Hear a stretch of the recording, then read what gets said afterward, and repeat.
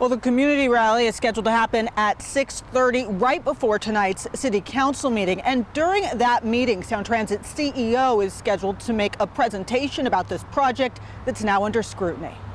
It's a community divide of haves and have-nots, basically, and that concerns me. Sheridan Market has become the regular meeting spot to talk through concerns. We will lose majority of our parking. Paula Goode, the owner here, and other Lake Forest Park neighbors say they all have something to lose if Sound Transit's plans for a new bus rapid transit service move forward. We support mass transit. We support Sound Transit. We even support this project.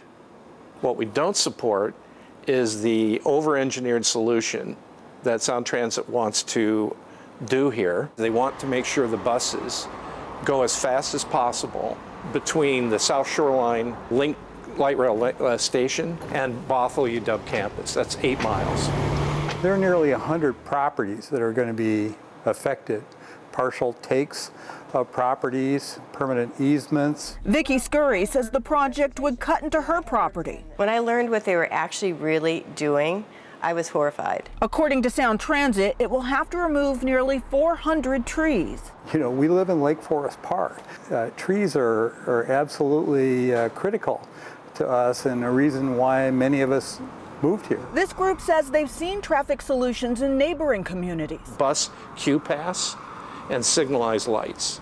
And that's how they gain almost more than half of the time saved is through those technologies. That's what we're saying they should do here. In a statement, Sound Transit says queue jumps on this portion of the project would be inconsistent with the project goals and would undermine Sound Transit's ability to meet operational requirements over time. Sound Transit thinks they can look into their crystal ball and predict what it looks like 40 years from now and that we're all going to be taking the bus. I think they need a new crystal ball. Now, voters did approve this project in 2016, but now some residents are calling on Sound Transit to come up with a way to carry it out, but with fewer impacts.